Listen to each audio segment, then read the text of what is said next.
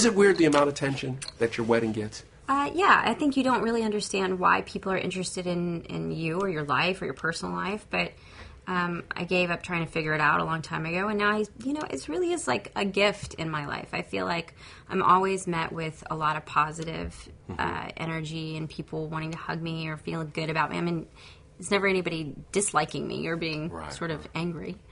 You know, it's twofold. It comes with some parts that are a little difficult to deal with, but ultimately, you know, I found the silver lining in it.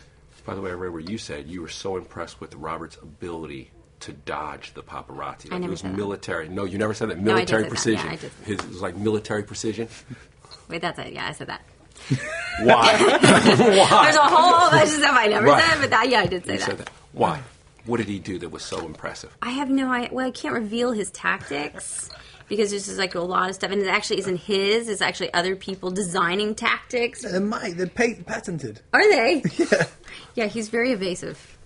You know, everybody was talking about these sexy love scenes, but then I read where, Robert, you said, like, your nose was running. It was like, it wasn't as sexy as everybody thought it was. I know, like, I thought I was the only one allowed to say this, but Reese just decided to just open up about it in the press conference yesterday. Someone's like, "You're really envy of so many women in the world." And she's like, "Actually, it was one of the most repulsive scenes that ever happened to me." I've never had a love scene with a person that sick in my entire life. Really. He was, like, infectiously ill. Sick. You were it was, like, green and, yes. Also, you were dirty a lot. I mean, you had on that stuff. You were shoveling stuff.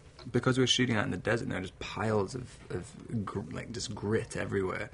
It's something like that really connects you to the story, and I think you just like sit in it and there's like constantly hold it in your hands and stuff. Like everyone thought I was imitating the gladiator scene because I do it like before every scene. I kind of got really attached to it and I pick up some sand and be like.